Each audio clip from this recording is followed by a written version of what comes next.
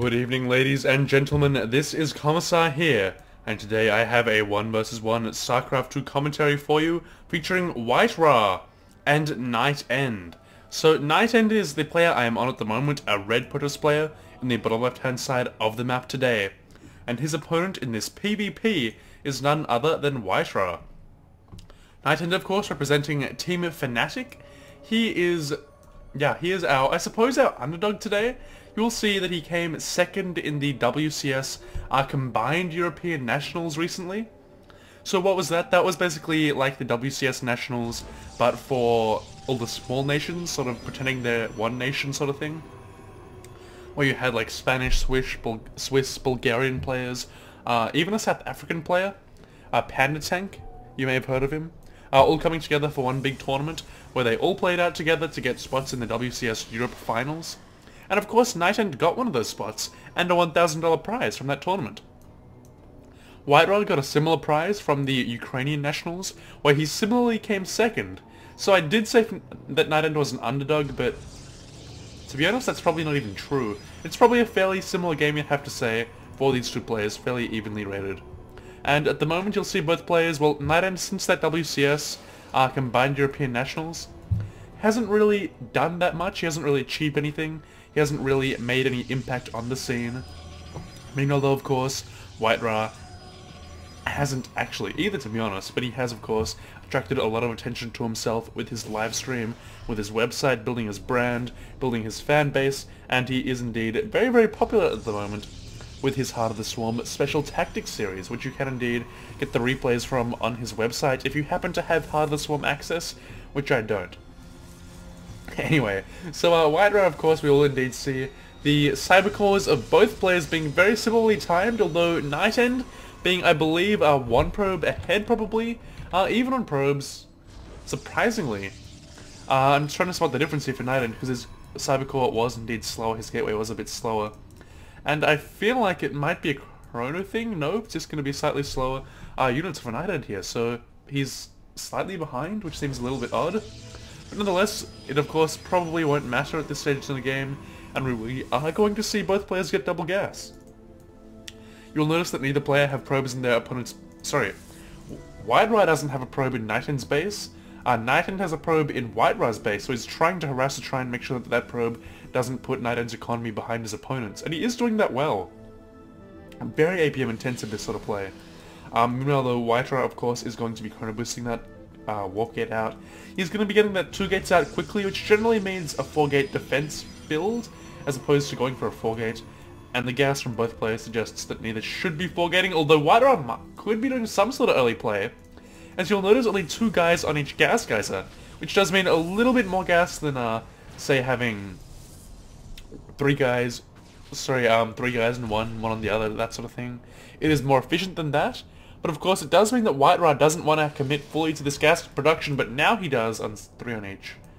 And that is going to see him probably not 4-gate, but nonetheless apply some early pressure off what looks like 2 gates. We'll have to see if a 3rd gate is added on right now. And a robo, so yeah, it will be a macro play coming out of WhiteRa, long-term oriented play. Meanwhile, NightEnd's base looks remarkably similar to WhiteRa's, with again the 2 warp gates producing those sorkers, as well as the cybercore being chrono boosted to be about on time with WhiteRa's, as well as the robo, not coming down, but rather a Twilight Council for NightEnD, so it will indeed be Blink, I believe, against perhaps Immortals and Colossi. We'll have to wait and see about the expansion timings too, as of course expanding is so crucial in this matchup, as it is very, very risky indeed.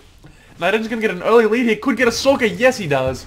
That's going to give him a very, very big lead in the early game, as basically, without that extra Stalker, and NightEnD having lost nothing from that, WhiteRa can't really continue to pressure in this early game. He has to wait for a few minutes before he can pressure. And even then, a single Stalker in this matchup can be really, really crucial. It may sound little, but really it's not, to be honest. Even at my level in low masters, a single Stalker is crucial. And anyway, Blink is on the way for NightEnD, so of course that Stalker count being very, very crucial when your build is mass Stalkers. And I'll have to wait and see what WhiteRa has to deal with that. He will indeed have Immortals on the field. At the moment we do see 0 Immortals. The first is now on the way, as well as an increased warp gate unit count, you'd assume. with sentries coming out, but sentries not very effective against Blink. We do indeed see the observers also on the way for NightEnD to enable him to blink into the base of WhiteRa. And really, WhiteRa has to see this here. Does he see it? Right to the wrong camera, so it's kind of hard to tell. He definitely sees the Stalkers now, and I'm fairly sure he would have seen that. If you look at that unit vision. I'm fairly sure that he saw the Stalkers, so I'm pretty sure that at this stage, NightEnD would know the build of his opponent, and now he definitely knows it, as he sees both a Twilight Council and a Robotics. Of course, the Observer of WhiteRa is now dead, but it saw everything it needed to see. The only thing that could have been better for WhiteRa was having the Observer alive and as well, and trying to kill off the Observer of NightEnD. As without an Observer, Blink plays tend to suck, as you can't really blink into your opponent's base. But WhiteRa's in a position such that really NightEnD shouldn't be able to get into his main base. And if he stays out there, he could be okay, but at the same time, potentially if his units got passed by NightEnD, if the high ground was taken by NightEnD, NightEnD would be in such a good spot. We're going to see the blink out before engagement does take place. NightEnd's going to be very cautious here. He's going to send out an Observer to support the army of his opponent, and to try and maybe get the high ground vision to blink into the top high ground over here. Meanwhile, though, WhiteRa does see it, and he is going to maybe get it. No, he doesn't. He's going to have to pull back and try to deal with these Stalkers, which is the tricky thing when you're against Blink, because you can't move away out of position, or you could risk losing everything, basically, that you have in your base. NightEnD, though, does have an inferior army in a head-on-head battle, can't take it on directly, and oh, NightEnD losing one Stalker. That is going to cost him dearly, as he is behind in supply already. He is, though, expanding to this location off the back of it, trying to be a bit sneaky with that expand at his third location. Blink, of course, enables him to defend it quite easily, compared to the natural. It's a fairly similar defensive situation, although the opponent can attack from two directions at once. But I can see both players decide they want these rocks dead. Interestingly enough, both players want the maneuverability. WhiteRa just wants to take on this army head-on, and NightEnD, not going to lose anything this time, is though going to be forced to retreat, and overall this Blink play has achieved remarkably little, and all it's done is put NightEnD behind on the robo game. NightEnD, you will notice, is going for Colossi already though. Meanwhile, WhiteRa actually staying with Immortal Tech, so WhiteRa is indeed the player with the expansion up earlier, I believe. I feel like I just said NightEnD was earlier a minute ago. Anyway, but WhiteRa is slightly the same time-ish. Basically the same time as NightEnD here in this game on the expansions. Robo, though, Robotics Facility that is going to be slower. The big difference, though, being the Immortal count, and 4 Immortals is a big, big Immortal count. WhiteRa, though, does have his Robotics Bay done now, and the Robotics Bay of WhiteRa could be sniped, though. These Stalkers are down here. They're just going for probes, though, and going to try and get out of here before they do indeed die, and oh, one Stalker going to die. And that is going to be it, so not the worst result in the end for NightEnD there. Going to get 6 worker kills in this game so far. Not the worst thing in the world, and he is indeed going to be ahead by 1 Harvester now. So he has certainly evened up the economy game through that little play here. But is he watching over here? He's going to lose units here, and oh, losing units unnecessarily is NightEnD. Very, very unfortunate for him, as he did have vision of that army. A little bit sloppy here overall with that control for NightEnD, with that minimap awareness. And we do indeed see NightEnD with 2 Colossi out on the field now. Should be okay against this army, although the Immortals could potentially ruin his day if they get some good shots off on those Colossi. Thermal though, is, I believe, done for NightEnD. Yes, it is done. They can outrange these Immortals nicely. And these Stalkers are going to be very weak, although they blink in, going to see an Immortal sniped, as well as a bunch of Stalkers. The Immortals are going straight after the Colossi, going to force them back out of the engagement, and the Immortals are going to get the Colossi at least out of the way. And oh my god, a pause during that battle. It must have been hard for NightEnD, but he is indeed going to be okay, keeping both Colossi alive miraculously, whilst all of his Stalkers were able to take out those Immortals. So WhiteRa going for it, going hard, and this rush to Unit 2, oh my god, a War Prism plays in the main. And this Nexus could go down here, but ow, it's going to be close, and I believe it'll actually be cleaned up, so WhiteRa going to come out way, way behind here. Even going to lose the War Prism with the Zealots inside of it.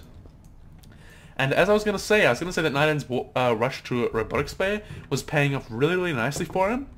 What's also paid off for him is being able to clean up in his main base, as this Nexus is still alive. He is still off 2 base to 2 base. He now has the bigger army, now has the Colossus count lead. WhiteRa does have a second Colossus now, making it 2 to 3 in favor of NightEnD. But with a smaller gateway army and a lower Colossus count, it's going to be very, very hard for WhiteRa here. He's going to do his best to hold off, though. It is going to be low health Colossi. If they can be focused down with something, it would be great for WhiteRa. But what can focus them down, really, is trying to get cannons to survive a little bit better. The Colossi can just kill them from afar. No problem, just going to try and delay that gateway army of his opponent, trying to prevent blinks into the probe line. I mean, although it's just going to be a few Zealots and a couple of Colossi against a much bigger force in all respects except for Zealots. And meanwhile, the Blinking going to get WhiteRa's first Colossus. He does have 2 more left. One of the high gun is going to be taken out almost immediately after it's built. It is going to go down. The Stalker count is low, but it's still higher than WhiteRa's. And NightEnD is going to blink in here and kill that final Colossus very, very easily. And NightEnD is going to take this game with a very, very solid win in the end.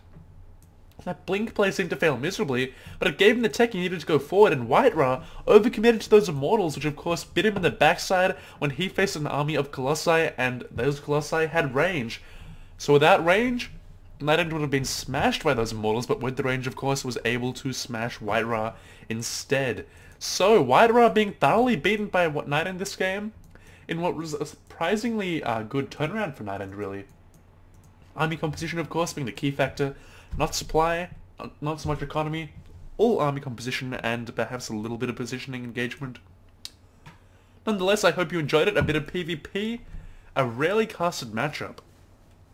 So anyway, hope you enjoyed it, and I'll see you guys on another day. And please subscribe to my channel if you like it, and please leave me some feedback if you would, please. Thank you.